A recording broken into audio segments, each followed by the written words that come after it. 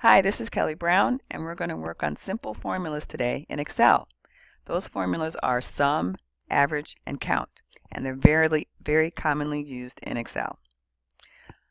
I have, looking on the right-hand side here, I have some data, and I have a column with the amount sold per month. And I want to get a sum for the whole year, so I want to add up all these numbers and get a sum. So I'm going to place my cursor where I want the answer to appear. And then I'm going to select the cells that should be added.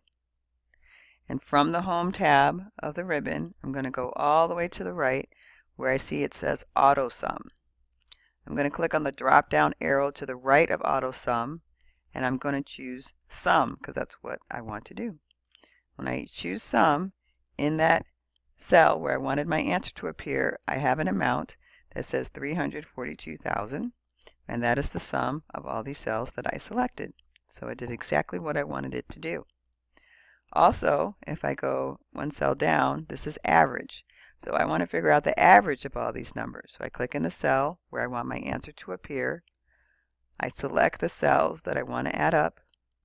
I again go up here to the Auto Sum drop down arrow from the Home tab. I choose the average function here, and you see an answer appears that says $28,500, and that's the average.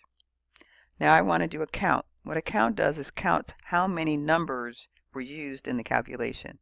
Not what is the total, but how many numbers were used. So I place my cursor where I want my answer to appear in this yellow cell. Then I select the cells that I want to add or calculate.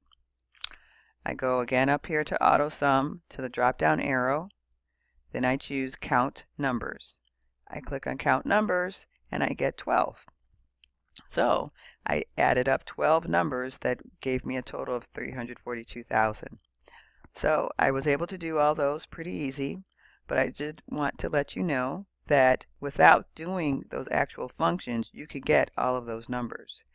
If I click and drag and just select the cells and not do any type of formula or function, and look at the very bottom of my screen, very bottom of my screen, you're going to see an average, a count, and a sum appear for you just based on the cells that were selected.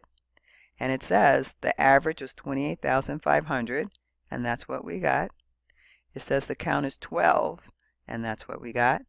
And it says the sum is $342,000, and that's what we got. So if you just needed to eyeball some numbers, an amount for what you're working on without actually having to do the formula or function for it, all you'd have to do is select those cells and look at the very bottom of your screen, and you would see them.